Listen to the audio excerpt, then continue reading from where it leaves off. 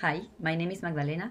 I am co-founder of SOSEI, and we come from Uruguay in South America, where a large part of our economy and even our identity as a region is based on agriculture and beef production. In recent years, it's become more patent that the current agriculture model is facing trouble. Production costs are increasing, and crops are being threatened by climate variability. Regenerative agriculture comes to change the way we manage land.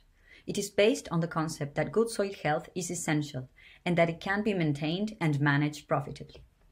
But there is a catch. Soil is a very complex system and there is no one magical solution. And that is where SOSEI comes in.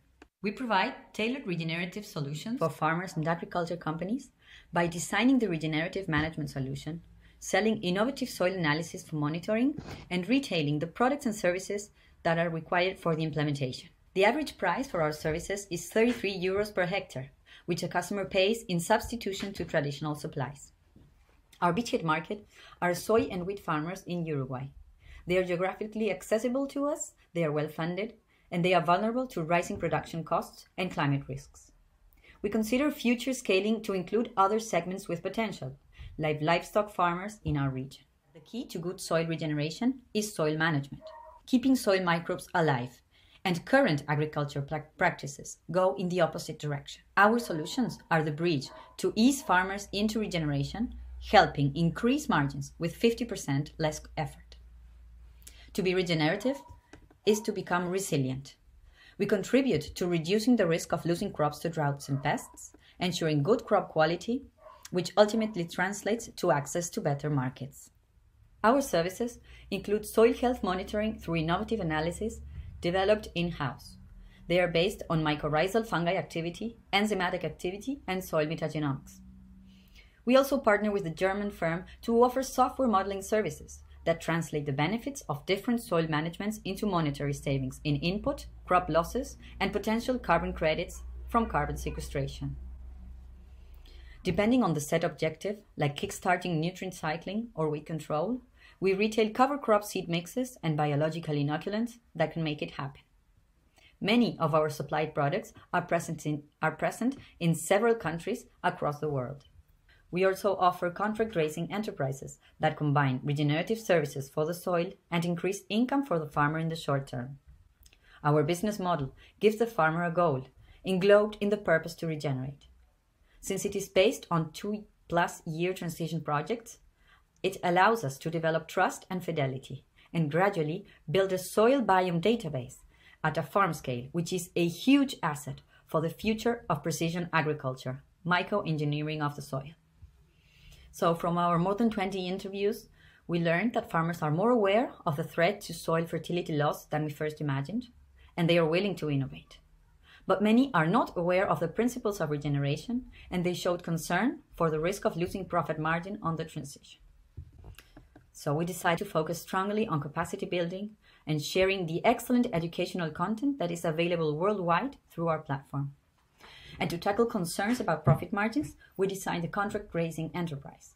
We also find that it is very important to seek to channel the adaptation funds that are available under the Nationally Determined Contribution Program in our region. For our financials, we are considering a 1.5 million hectare market, which translates to approximately 3,000 producers, of which we plan to acquire 300. This can lead to a profit of around 900,000 euros per year.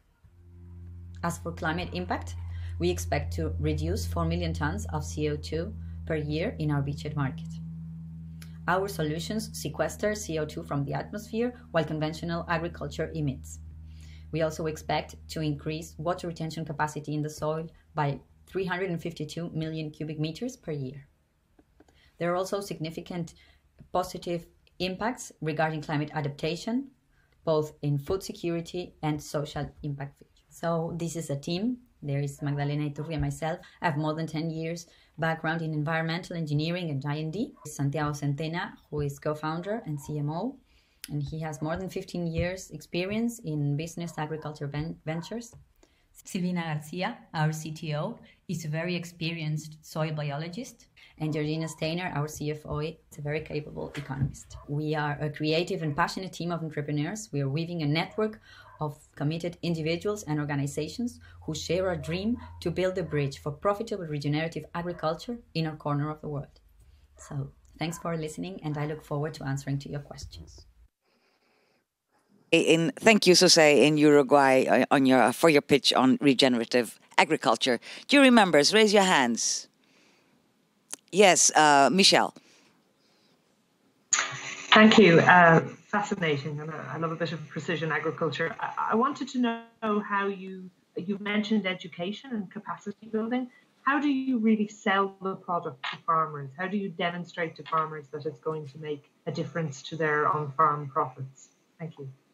Yeah, definitely. We have to do these prototypes. We are starting with we're selecting particular clients which are sort of influencers or role models in their sectors, and we want to demonstrate the results through our soil analysis, which since we measure biological activity, it can really show really fast the improvements in the soil. And we are also partnering with several institutions all around the world for education and sharing results all over the world.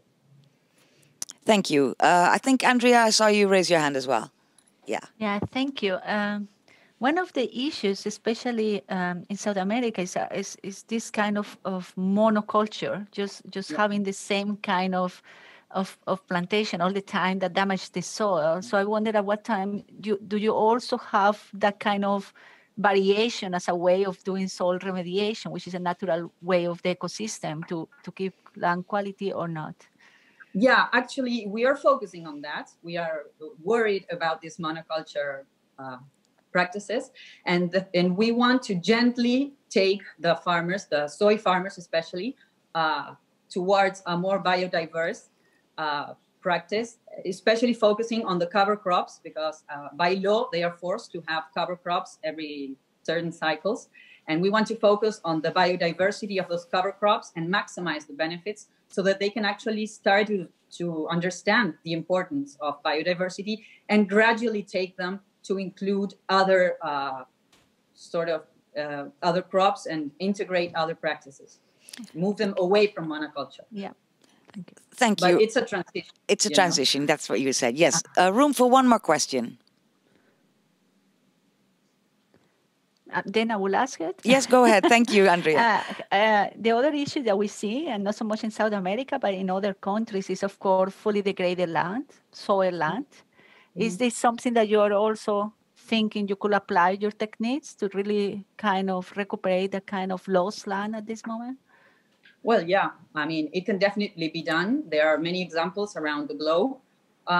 We particularly are focusing on soy producers that we mentioned earlier, because it's what is our main problem here. But yes, it can be done. You have to integrate, probably start by very biodiverse rotations of different plants, and also introduce animals and grazing. They have very important impacts, calculated, well-done grazing on the soil.